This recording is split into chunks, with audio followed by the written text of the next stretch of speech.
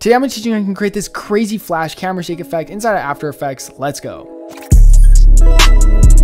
Just so you know, this video is part of a 3-part camera shake series on our channel. So if you want to check out the rest of the videos, they're all linked below. Anyways, let's dive right in. First things first, go to layer, hit new, and create a new adjustment layer. Then what you're going to do is you're going to go to your cut right here, and wherever that cut is, go 12 frames after that cut and hit Command Shift D to split that layer, delete the right side, and then go 12 frames before it. I'm just like kind of roughly guessing, and hit Command Shift D again and delete the left part. Now go to your effects and presets, and we're going to search for the CC Reptile effect. And now apply that reptile effect to your layer. And then what you're going to do is you're going to change all of these expand right to 3000. Just set all of them to 3000. Once all these values are set to 3000, go back to your effects and presets. And now we're going to search for an effect that we're going to apply 4 times, exactly 4 times. And that is the mirror effect. Now, while we're applying that 4 times, for those of you who don't know who I am, my name is Devin Huynh. I've been in video for about 7 years. I've shot and edited countless videos for these clients. And now I teach and give away all the sauce that I've learned completely for free here on this channel. And for those of you who really want to level up your edits and edit 10 times faster,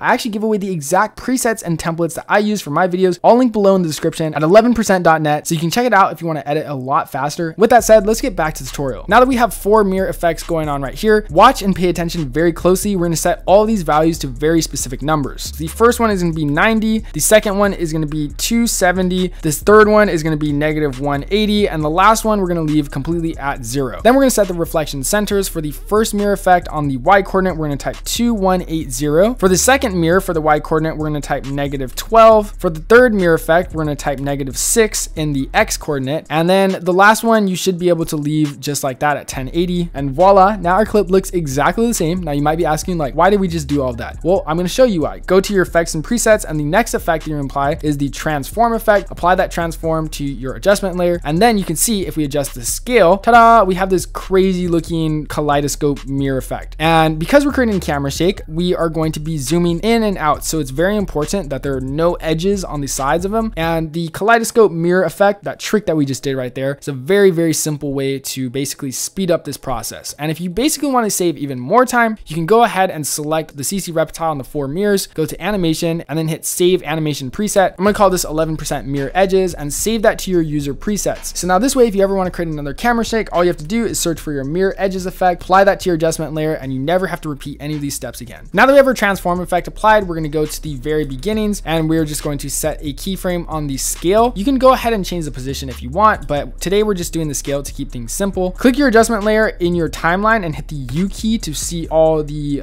animated keyframes, and then go to the very end of your clip and then hit this keyframe icon to set another scale keyframe. Very, very important. Now go to the center of your clip, and you can do 2 things. You can either zoom in or zoom out. I'm going to zoom out just a little bit, so I'm going to set it to 80. And then what we're going to do is we're going to hit this little graph editor icon, select all your keyframes, and hit this little Bezier icon. And now let's go ahead and make these keyframes nice and smooth and buttery. So I'm just kind of adjusting these anchors so that the movement is nice and smooth. And then I'm going to go about 3 frames after the first keyframe, or maybe like 4 frames. And I'm going to actually create another keyframe just like that, and then do the same thing on the opposite side. So create another keyframe. So now we have about 5 keyframes, and I'm going to select these 2 keyframes and just bring these up a little bit, actually higher than the original initial value. And the reason I'm doing this is so that we kind of have this like bounce effect. So it zooms out, zooms in, and if you play that out, ta-da, we got this cool looking camera shake. And if that's too slow for you, then you can literally just go ahead and mess around with these anchor keyframes and you'll get faster movement. So that's kind of working for me. Now what I'm going to do is I'm going to go ahead and uncheck use composition shutter angle, increase the shutter angle up to like 360, and then click off this graph editor. And if we play it out, we see we got this crazy camera shake going on. And yeah, it's pretty cool, very basic. Now let's make this effect actually look cool. So go to your effects and presets, search for the invert effect, search and apply that right there, drag and drop that to your adjustment layer, go 1 keyframe before your center keyframe. And we're going to do the same thing, hit the drop down on your invert right here on your timeline, and hit a check mark at the blend with original 1 frame before the cut. Then go 1 frame after your cut and hit another keyframe at the same blend with original at 0%. Then you're going to go 1 keyframe after that and set the value to 100 100% on blend with original, and do the same thing for the other side. So go one keyframe before the 0% and change it to 100%. And the reason we just did all of that, so it should look something like this. You have 4 keyframes, one at 100, then 0, 0, 100. If you play it out, boom, we got this crazy looking invert effect. And one way to make it even stand out even more is I'm gonna add a vignette to this. So I'm gonna apply this vignette to our adjustment layer. Yeah, I applied to our adjustment layer just like that. And then I'm gonna go to the center. I'm going to increase the amount to like 330, hit a keyframe at the center, go a few keyframes before, set it to 0, and then do the same thing on the other side and also set it to 0. Boom, just like that, you got a crazy invert camera shake effect. If you want to speed it up, you can definitely do that by adjusting all your keyframes. And yeah, there you guys go. There you have it. Hope you guys found this tutorial useful. If you want to check out any of our presets or our new AutoEdit plugin, which lets you use AI to automatically edit your videos for you, adding visual effects and editing the base timeline of your video, you can check that out, all linked below in the description. Hope you guys found something useful from this tutorial. If you want to learn how you can create a crazy thermal camera shake transition just like this, you should check out this video linked right here.